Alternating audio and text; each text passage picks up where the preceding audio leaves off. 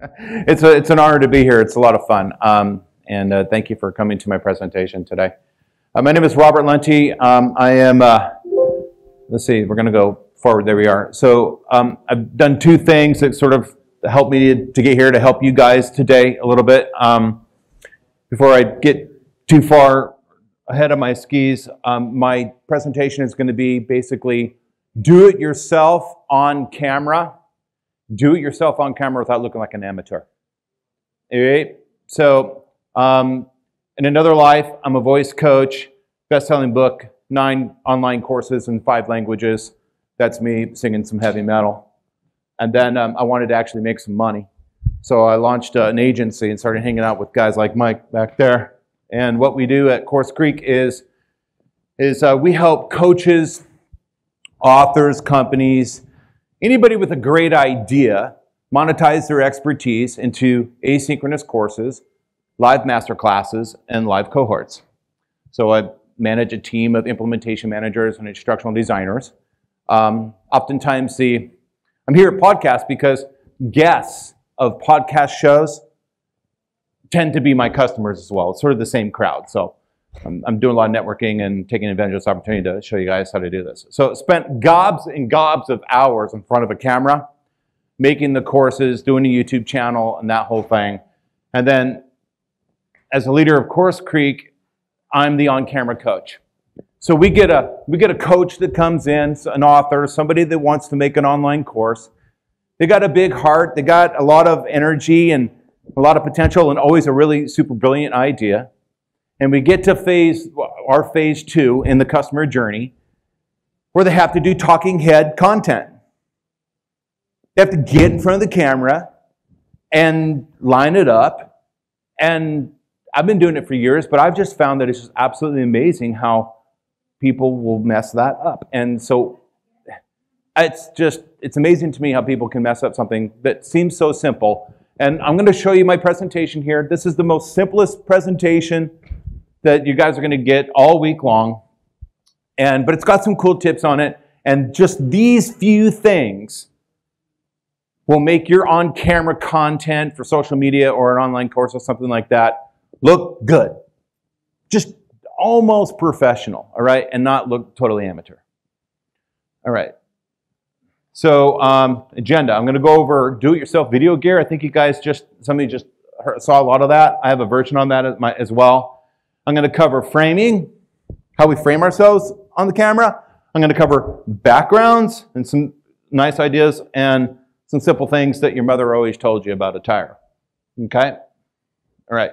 Do-it-yourself video gear. So we work with our clients. I send them to an Amazon.com store that I've created that has some really simple, for about $600, recommendations on do-it-yourself gear. All right, now I will tell you, I have made courses that are big productions on just webcams. All right, I believe that a Brio webcam can give you a beautiful shot, actually. I'm not convinced that in most situations you need a DSLR and something super fancy. Some situations you do and you want that, but just doing some social media content or doing sort of a lecture piece of content for a course, not really necessary. So this is the recommended gear that we have that I recommend for my clients. Again, this is people on a budget, not expensive stuff. You got the Brio. You have a wireless USB lavalier, which I absolutely love, for $50. Some cheap lighting options and some adapters. Down here at the bottom, this might sound a bit, I hope this doesn't sound vain, but for some folks, it's nice to be able to get a little bit of color in your face. So I recommend that. Hey, so you look good on camera. It lasts forever. So if anybody's interested in some recommendations on do-it-yourself gear that is inexpensive, I got it all set up. Now here's the other point about this, because I'd mentioned earlier here about workflow. Yeah, so this do-it-yourself gear isn't only affordable, But when you set it up properly, it enables you to create a content creation workflow that's super fast.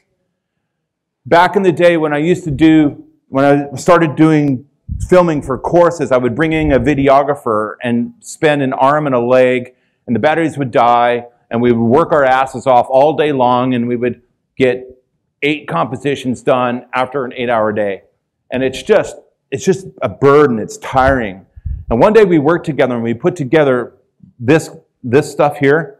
Basically what this can do is it enables you to plug in your stuff on your desktop or your laptop, fire up Zoom, do an offline recording with Zoom. So you're gonna record with Zoom, send the file to the desktop, okay? And use it as software to develop a file.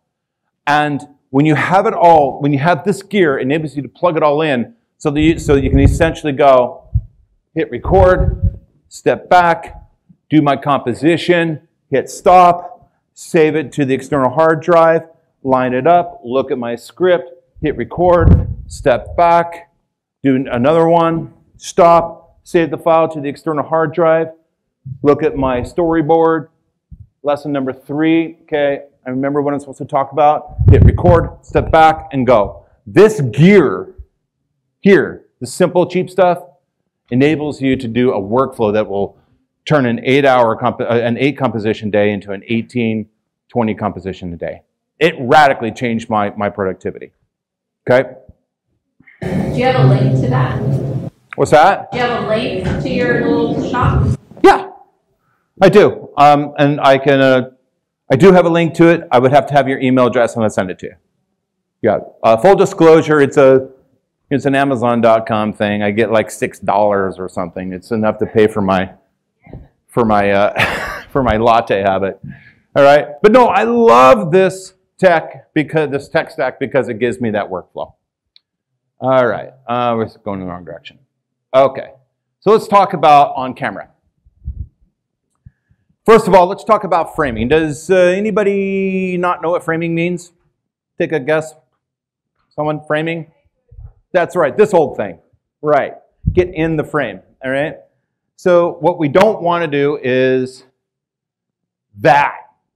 The first thing that my clients do at CourseCREEK when they give me, hey, Robert, I'm really excited. I got in front of the camera today, and go take a look at it and give me some feedback. And every single time, without failure, every single time, it's all head, and I'm looking at the ceiling fan. Okay? So that's actually, I've seen much worse than that. So that is a no. That's a no-no. This is super simple. Get lined up. Don't just be ahead. And don't have a whole bunch of space above your head in the frame. All right? The opposite of this would be, God dang it, this guy, don't do that. I see that sometimes. Hey, Robert, I really got it great, you know, and I got somebody, I think I got it, and I can't see their eyes. All right? So what you want to do is something more like that. And the top of this screen, I'm in front of my white wall back in my studio, but the top of this screen is like just right about underneath the Y and the S. Okay? So at the top, it's simple. Just pay attention to the details. Okay? At the top of your head, have about 4 to 6 inches. Not too much, it looks amateurish. You go too much, it looks amateurish. You go too short, and it's going to be amateurish because if you're on your feet or you're sort of moving a little bit, you're going to end up cutting off your head in the screen, and it just looks shitty. All right? So 6 inches up on top. Any questions about framing? Yeah? Dead center, you don't do rule of thirds. Say again? You have dead center, you don't do rule of thirds. Rule of thirds. Not, so you do dead center, not rule of thirds. Oh, no. I might put myself in a third if the background merits it, which we're going to get into. We're going to get into background. So these particular shots are in the center because that's sort of what I wanted the composition to look like. Yeah. But I think that where we're going with backgrounds, it'll help you a little bit on that. And by the way, I have an online video course that I created with all of this as well. So after the presentation, if anybody would like to get access to the video files where I'm on video explaining this and teaching it on camera, I'd be more than happy to give that to you. All right, so this is another yes. Actually, I'm going to be completely honest with you. I actually don't totally like it because it's a little low down here. This is another thing that it says yes, but the real video is a yes, but I cut off the play line, so it made it sort of thing. It actually went a little bit lower. Here's something to note. In framing, make sure that if you're going to gesticulate, people can see your arms. Okay, on camera. If you speak with your hands, I speak with my hands quite a bit. All right, and to actually not do that, where the bottom of the screen is right here, and you're just kind of only seeing hands pop up on them, amateurish. All right, so be mindful of your gesticulation, okay? So that actually should be a no. All right, background options, okay? Any questions on framing? Pretty straightforward, isn't it? Okay, background options. Neutral backgrounds and corners create depth. That's a really spooky picture, actually, isn't it? My God. So in your studio, you want to have a couple different background options. If you go into a professional studio shoot place, they have that. They have the casual space and then the cyclorama space and a couple different corners that you can, different environments they can drop you into. Do the same thing in your own space at home or in your studio. Go back and take a look around, and essentially you have 4 corners. And what I would recommend is, first and foremost, make one corner a neutral color. White, okay? A white neutral corner, just like I have here. Now, in my studio, to get white, what I did is I went out to Amazon.com and I purchased sound baffling with this cool Star Trek texture design on it. And I stuck them to the walls in the corner. And I ended up getting a really sort of cool white neutral background with some texture. You may not like it or not, but I think it's sort of cool. I get a lot of compliments on it. All right. And it also doubles down as a nice vocal booth when I want to sing and record, okay, because it's been baffled. So you're getting white, you're getting sort of a cool, nice texture, and you're getting baffling to chill out the ambient noise. Okay? Now, the corner.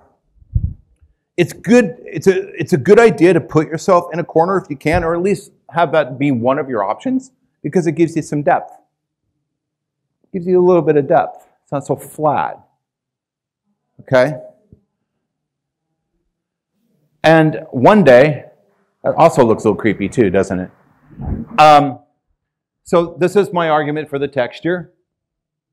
And then one day I was on Zoom in that space, and I hit the blur button. You know, if you go to background effects on Zoom or other software and you hit blur, right? I thought, well, what would happen if I hit blur in my white corner that I love so much? And that's what you get. God, that's creepy.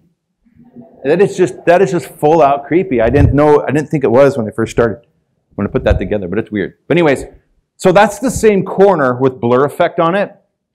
And what I love about that is now my white corner gives me a cool texture if I want one. It gives me depth if I want to get a little bit of depth in a DIY environment.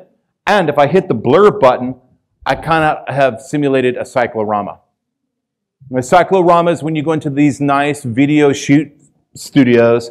You've all seen them before, where the corners are rounded out. Have you seen that? And it puts the subject in a cloud of white. That's a cyclorama, okay? Well, I'm not going to be installing a cyclorama in my upstairs studio anytime soon, okay? But if I put blur into my white corner, I can kind of simulate one. It's like a poor man's cyclorama. I'm not making a judgment call about this versus the one with the texture. I'm just simply saying it's good to have options. Right? Now, outside of your primary space, which is a white neutral space, there's another space that you're going to need, which is what I call the prop space. So one corner in my studio is all white and clean. The other one is, I have two prop spaces. This is the one for the CEO for CourseCREEK. This is Robert, the online course consultant, okay? And I will do meetings in front of this space. Notice it's another corner. Notice how it's giving me a little bit of depth. And notice my framing is good. This is a good example of framing.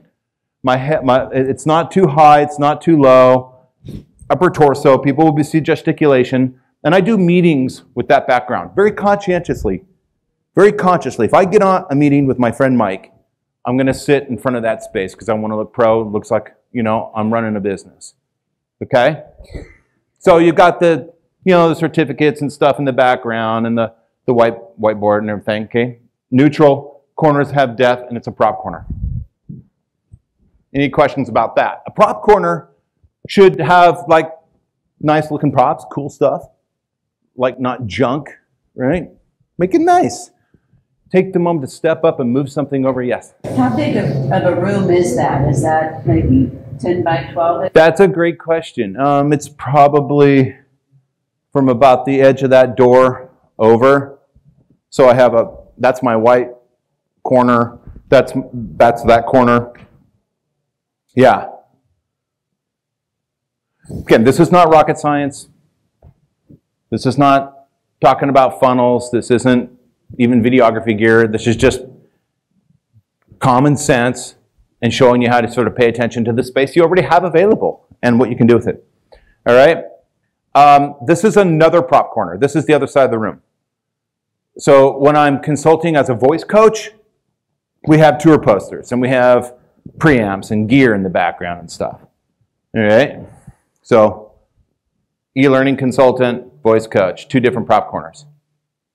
The white corner will work for both businesses. Okay? Oh, this is cool. I like this. Here's another point that I wanted to make about backgrounds. Okay? Just take a moment to just stop and think about aesthetics and beauty. Look around you in your home, in your environment, and find a piece of art. Find something interesting that I'm not saying it has to be a museum painting, but everybody in their room has art, something around that's meaningful.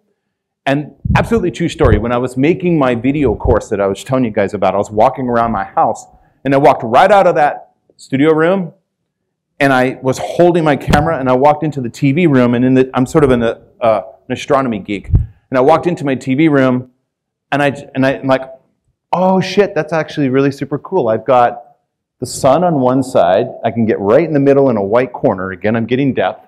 Sun on one side, and on this side, a picture of the universe 300,000 years after the Big Bang. Now that's sort of geeky, and maybe you hate it. Maybe you don't think it's cool. I think it's sort of pretty.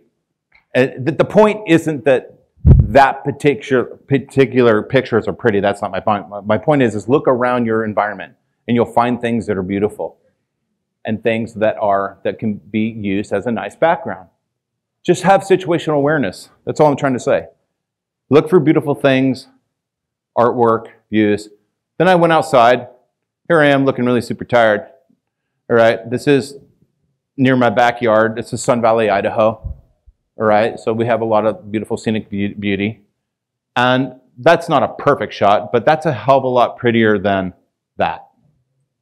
Okay, so, and I didn't move. So I had that shot. So imagine I was going to go out and I was going to do a video for social media. And I was going to go outside. And I'm standing here, literally. I could, if I'm having situational awareness, I would try to, where's the mountain? Where's the cloud? Where's something that I can line myself up with to get at least halfway decent shot, as opposed to not paying attention to what I'm doing and getting just an old, ugly chain link fence. So the lesson here is have situational awareness about your environment. And that almost anywhere you go, you can find something that's beautiful, amazing, or at least better than the other option if you weren't paying attention.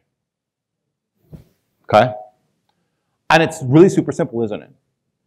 But at the end of the day, if you look at a whole bunch of files, a whole bunch of videos on your YouTube channel or your course, it makes a huge difference in the whole thing coming off being amateurish or looking a lot better.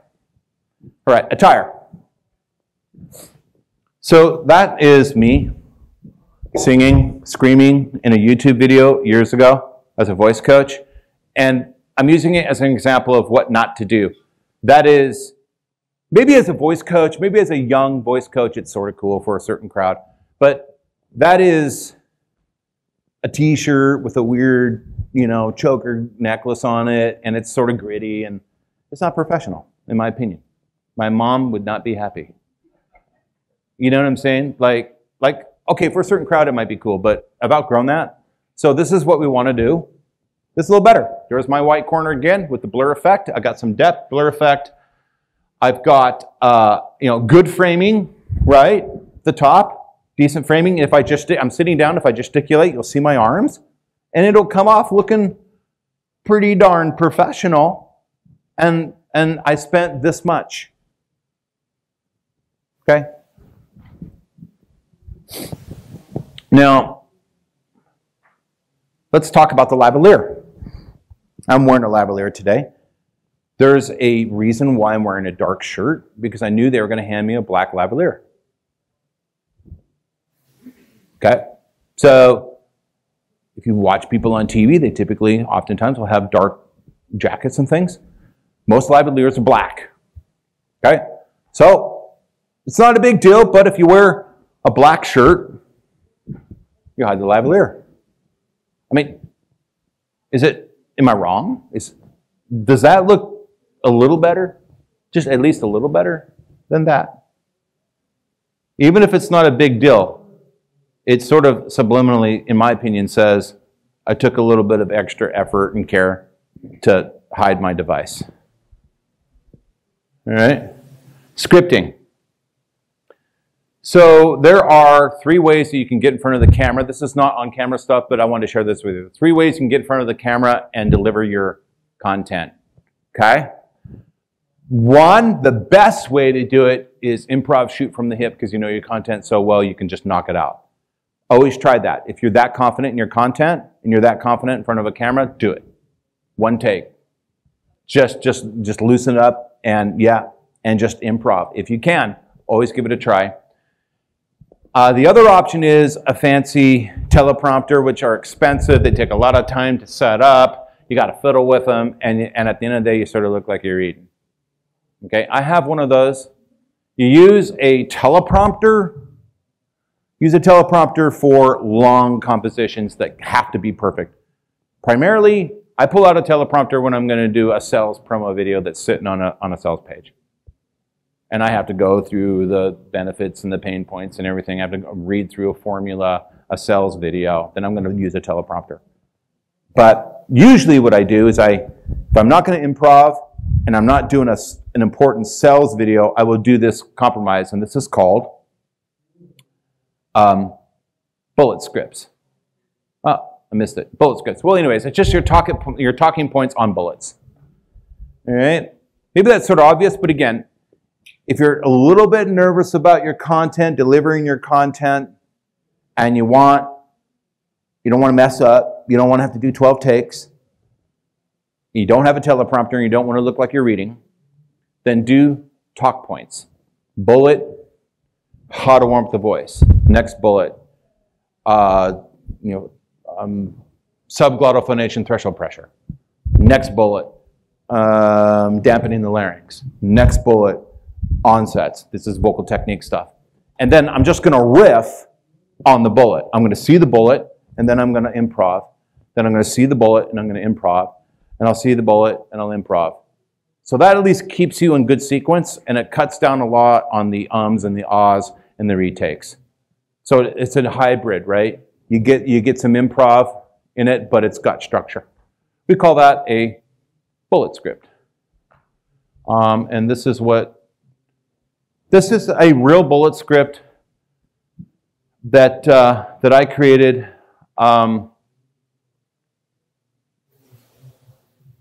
Yeah, this is for online courses. As you can see, it's talking about learning management systems and different stuff. And that is on a little clip in front of me, all right? And that is a bullet script. So it could create a lot of anxiety for some of you to get in front of the camera and then, oh my God, how am I going to remember my parts? How am I going to remember what I'm going to say? Try this sometime. And if we go all the way back here, okay, to the gear. All the way back here, this guy right here. That's your bullet script clip, okay, for $8. The other thing that will work sometimes is just a regular paper clip, but tape doesn't work. I've tried it. Tried taping it. It doesn't work. It doesn't line up right. Spend $8 and get like a little cool clip.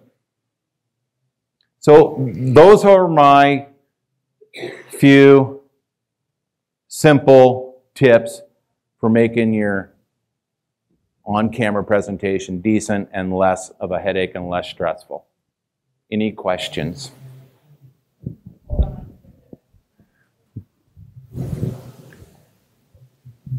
You wrapped up very quickly. Did I? Was that fast?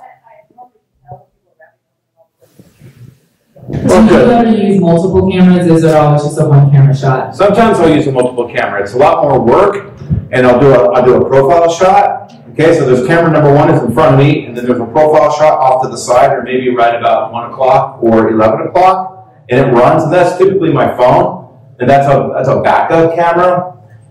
It's a lot more work to set all that up, so I will do that when I'm doing a sales promo.